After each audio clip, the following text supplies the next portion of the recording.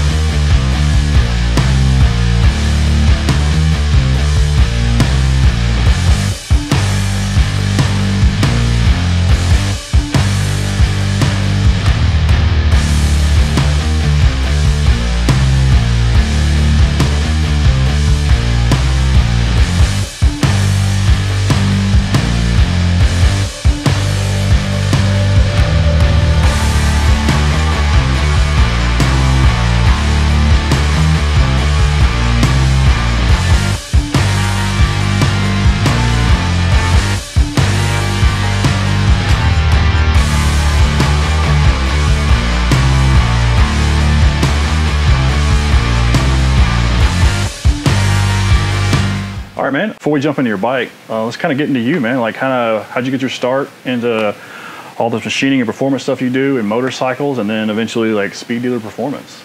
I started out in dirt bikes when I was a kid, probably 10 years old. YZs, Hodakas and stuff like that. I've been riding dirt bikes for my whole life. Later on in life, I got into bigger bikes, Harleys and stuff like that. Became a machinist at a fluke. Went to high school guidance counselor. Want to become a mechanic. Mechanic shop was full, and then my destiny was set in that guidance counselor shop. The machine shop's open, had no idea what it was. Okay. Got into it and had a God-given ability to be a machinist, and that's where I am today. Yeah, there's walking in was pretty cool. All those like machines over there I got. It was pretty. Yeah, started out in my garage and bought these two machines with my first piece of equipment, and from there bought my first CNC, and now I've got quite a few and got a pretty good crew work for me, and we're into motorcycles, and that's what we do too, build bikes and build parts for bikes. So, there you go. Yep. So how did SpeedDealer Performance come about? Like, when did that get started? Oh, about like with everybody else, about 2005 when the big chopper deal come, you know, Jesse James and all the biker build-offs and stuff. So there was niche stuff there, and I wanted to do my own choppers and build my own kind of like custom parts, and made 2 or 3, and all of a sudden I said, well, I'll just build 10 and see if I can sell them, and started a little eBay store, and it's grown from there. We got about 600 different parts we make for custom Harleys now. Okay. From gas caps to pegs, forward controls, slave cylinders for hydraulic assist, and everything in between, Triumphs. Yeah, and all. Yeah, y'all don't just do Harleys. Y'all have all kinds of bikes. I know you were showing us the. Did it start as a Thruxton? It started at Thruxton. Thruxton early. That was. I'll have to throw a photo in that. That bike is pretty awesome. So y'all deal with a lot of different bikes, not just Harleys, correct? Just not Harleys, yeah. We do a lot of chopper stuff, which is Harley based. Yeah, but I make a real cool little all-billet LED light. Okay. That goes for choppers. It's got like 2100 lumina. Okay. And it's bright as hell, and running on your little Evo chopper, and it's like a off-road light for a chopper, and it's pretty cool. So there you go. We got a pretty good variety of stuff for the Harley based, whether it's a FXR, a touring bike, or a hardtail chopper. Okay, mostly choppers. That's how we got into the chopper deal, like everyone else. Cool. All right, man. Let's get into this FXR. So before we get in like the detail and all the parts, I know because you made a ton of custom parts for this, which is really cool. But like, kind of high level, like, what was your vision when you started this bike? Kind of what were you going for to get to this end product? That kind of deal. I'm kind of a sports car fan, and then I was wanted to do the leather stuff, and you know, kind of influenced by that. But as I started building it, I wanted to build everything just super light, and that kind of got the whole thing into this monster it is. Everything was just detailed, make it light as possible, get carbon fiber, drill out pegs, and stuff like that. And that's became the whole theme of the bike, to make it as light as possible. Okay. But still some good engineering in it with aesthetics too. So there's a lot of. I was going to ask how much of the aesthetics were driven by like actually wanting it to look that way, and how much was just driven by just trying to get it as stripped down and light as possible. Well, that's kind of a double sword with something like a bike like this. You want to make it engineered to look, I mean, engineered to function good, but me being with my OCD, I want it to be aesthetically good too. So engineered everything to be good, but I wanted to look good too. You know, there's a lot of performance here, but the aesthetics part of it was, with any kind of motorcycle part, that's kind of a double-edged sword that you always have to kind of do. I think you nailed it with like the carbon fiber and all the aluminum. I think I've said it probably a gazillion times. I'm a big fan of the simple and clean, and it definitely hits that. Yeah. I guess let's start. Well, you started an FXR. What year FXR? It's an 86 FXR. 86 FXR. Yeah. We threw an SNS 124. Is that correct? That's 124 SNS, 640 cams, makes about 128 horsepower, 133 foot-pounds of torque. Super G carburetor with we got our own SpeedDealer velocity stack and the power valve on the bending of the upper end of the motor, and then we built our custom header for that.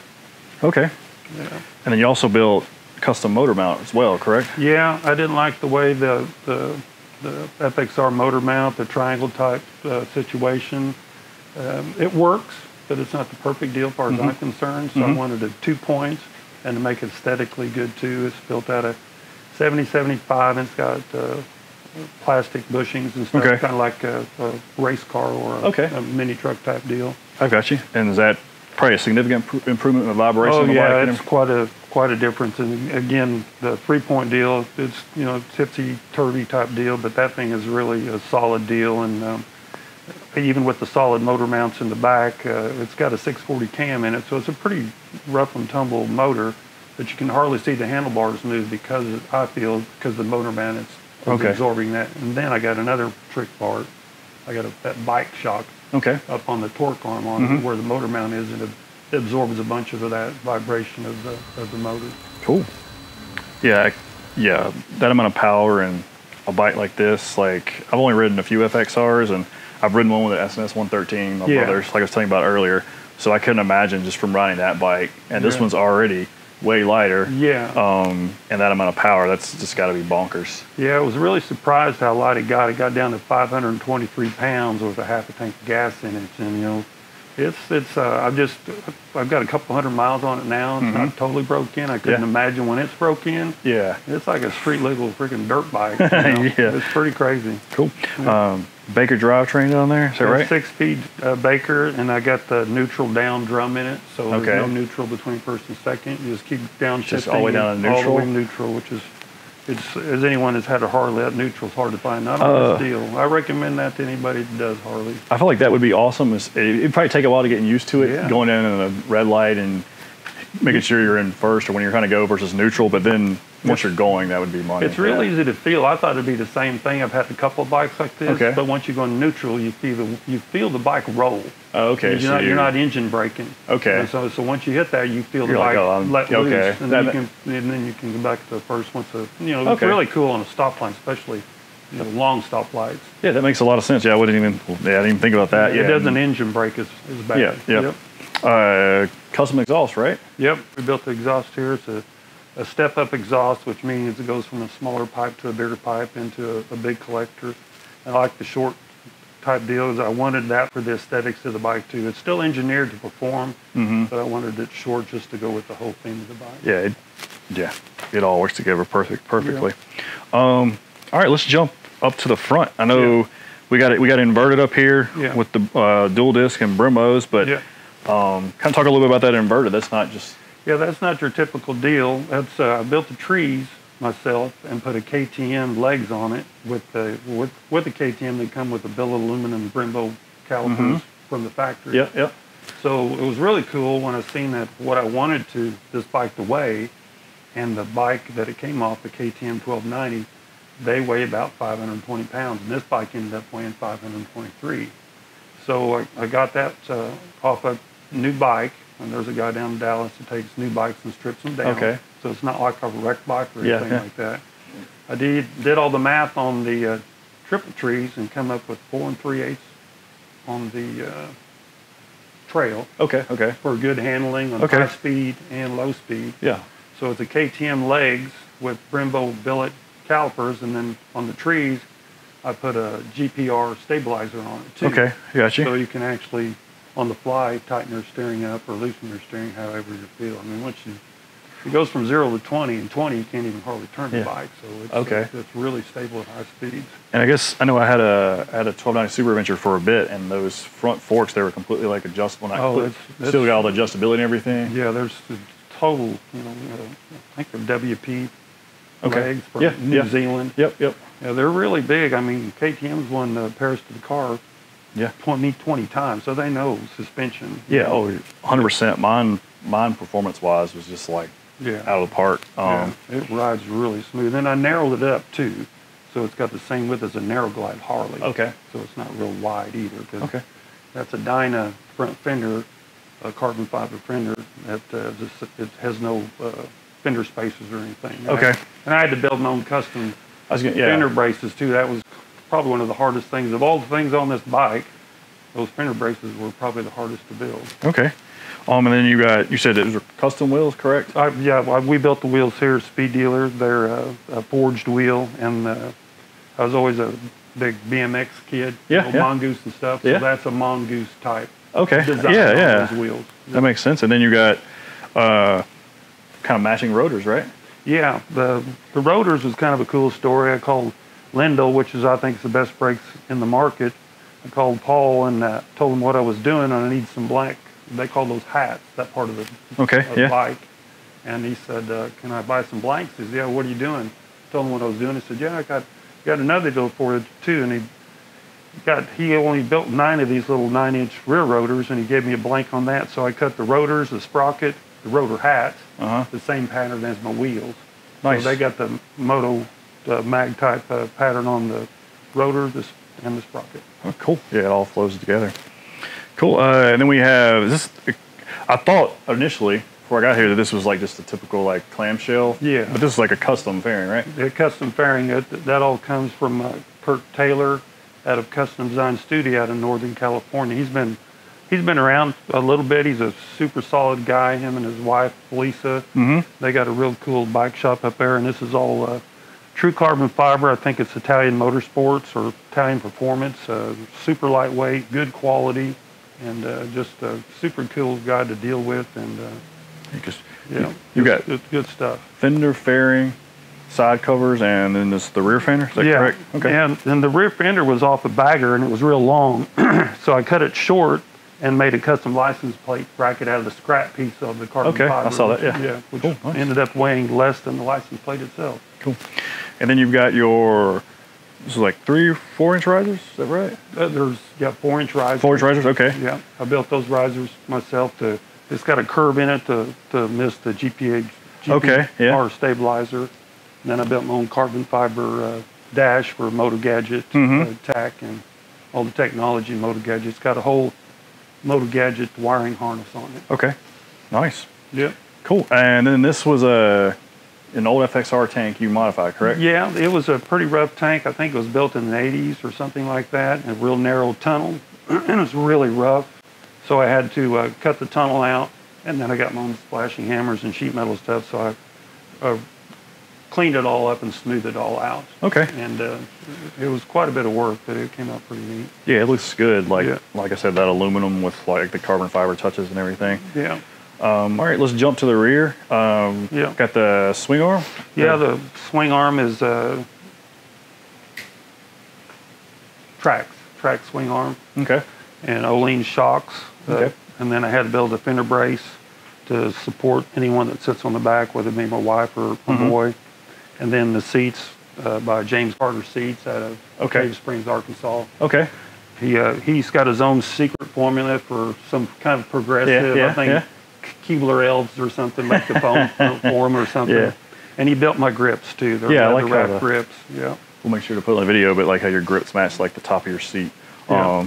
It's nice because like it's all like aluminum and carbon fiber, and then the only color touches you have, or I guess your red down there and stabilizer, but then top of the seat and your grips, and I guess the yellow headlight. Yeah, and James was really adamant about the red, and I didn't know if it was going to work or not, but I trusted him and his stuff, and it's pretty masculine looking. I was really happy the way the seat came out. Always top quality craftsmanship, but he's really good for his colors and stuff too. Cool. And then we have, those are 14s for Olin's?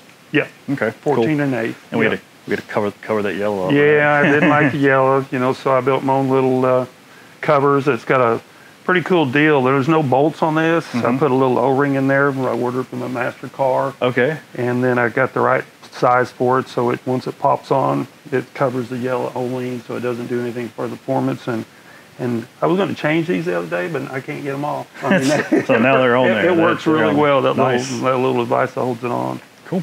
I guess jump in the B side. We have a chain kit up back there, right? Yeah. You know what sprocket sizes you run? I don't know what sprocket sizes. Okay. I don't really know. Off the top of your head. And then we have, I guess the exposed belt back there is pretty nice touch too. It's got a BDL 2-inch open drive, and I built my own foot guard in that, and then I had to build my own shifter mechanism too, because they don't sell that, and all this is all custom. Okay. So I had to make my own little stainless steel housing with Belleville washers and stuff. It's all really super solid, and I can show you on that. It's all engineered by me. It's all roller bearings and stuff like that. So that was kind of another custom part that evolved from all this build. That was, I guess, one of the really impressive parts for me. Is I feel like you have a ton of custom parts that you've made yourself specifically for this. Yeah. You mentioned you use these machines back here for a lot of this, right? Yeah. Yeah, I was trying to do everything I could to prove to people you still can build custom bikes. I mean, there's some capital investment in a couple of small deals. It's not like my CNCs or nothing like that. I built my wheels on my CNCs, but most of it, like my motor mounts and all my header mounts and all that stuff, is all Bridgeport and manual stuff in a heel arc welder. We welded it here, and I did all the pounding and stuff on pretty simple Grizzly tools. I just wanted to make a point that you can still do it in a little garage shop. Yeah, this is badass. Like, I'm a huge FXR fan, and I think prior to running across your bike when you finished it for Sturgis a few weeks ago, my older brother's FXR was like hands down my favorite. But now, I think this one is definitely like right out there with it in terms of my book. I appreciate that. I had pretty good success at Sturgis. I was really surprised. You know, there was a couple of really big names in FXR. Bare Knuckle Performance up here in northern Missouri. He picked me for his favorite FXR, which is a real compliment because he's basically an FXR shop. You know, and he's an FXR guru or legend up far. He's just a really cool guy. He's a big man. I'd rather freaking eat with him than fight with him for sure. He's a big guy. Cool, man. Well, you got anything? I know I kind of glossed through everything really quickly, and you have tons of little things on here. Is there anything specific you want to point out, especially any of y'all's parts kind of deal? Yeah, this is our hydraulic assist clutch activator. That's a SpeedDealer part, and again the velocity stack's a SpeedDealer part. I'm running SpeedDealer pegs and SpeedDealer grips, and we make a new quick throttle housing here too. It's all exposed, but it's kind of like the old drag racing deal. So it's real quick. I mean, that was full throttle. Oh, okay. Really, wow. Which makes it even harder to ride, just 124 with 500 pounds. Not a lot of play for that much power. No, you go like that and the front wheel's coming up. I'd imagine so. Get used to that. Sweet, man. Yep. This thing is amazing. Thanks. So for everybody out there, if they want to get in contact with you guys for any of your parts or anything like that, what's the best way to reach you guys? Usually through Instagram. SpeedDealer Performance or SpeedDealer Customs. We've kind of converted over to that, but I'm usually on there, or you can call the shop and talk to Kim or Steph, and they usually answer the phones, and those girls are pretty technical and get your stuff out. And any questions they can't answer, they'll come to me, but they're pretty good at answering most of the technical questions. Cool, man. Yep. I appreciate it a ton. I'll drop all that info down there, and thanks. Thank you. Oh wow, that is like crazy. Here's the deal about that. Or are you filming? Is the Harley is a piston like this. The slave cylinder, and they haven't changed that for 50 years. Your KTM, Ducatis, they call this a radial pull. So you got all the leverage coming in there like this. So that's what makes it really significant. Yeah, because that is. Well, you notice like on your KTM or your Harley, it's so easy on that. And it was 160 horsepower.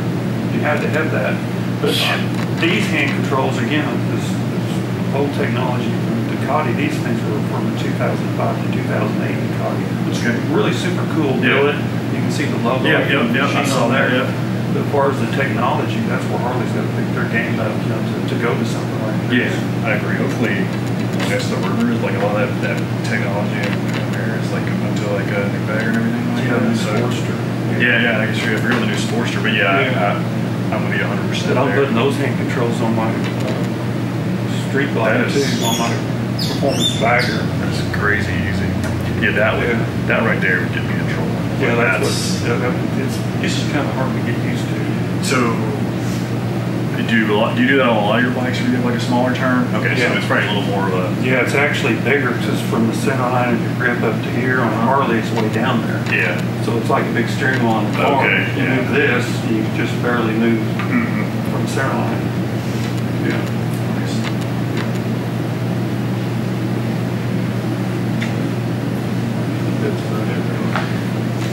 I think this is legit one of my favorite bikes right now. Thanks. I'm dead serious. Crazy about blood hurt when you hear that, but